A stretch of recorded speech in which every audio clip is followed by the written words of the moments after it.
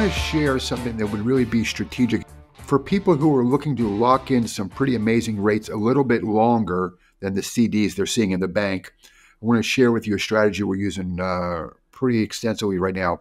4-year, this is called a MYGA, M-Y-G-A, multi-year guaranteed annuity. It's just like a tax-deferred CD. It's a fixed rate. It comes due. It grows tax-deferred, which is pretty sweet because you're not paying phantom income taxes every year on money you didn't touch. That's something to think about, right? Check this out. 4-year paper, 5.85%. You cannot find a CD at 5.85 for 4 years. I know that, okay? 5 years, we go out, which is, I don't ever want to go longer than 5 years in this world, 5.95, so a fraction under 6% fixed compounding. Here's the math.